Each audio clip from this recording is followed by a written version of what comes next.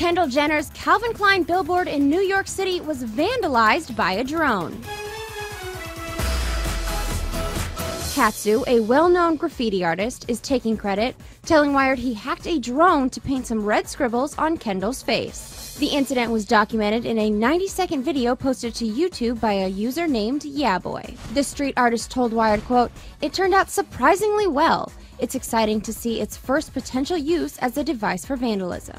One person who's probably not amused? Kendall Jenner. She told ET earlier this month that the roughly 6-story tall billboard in Soho is a dream come true.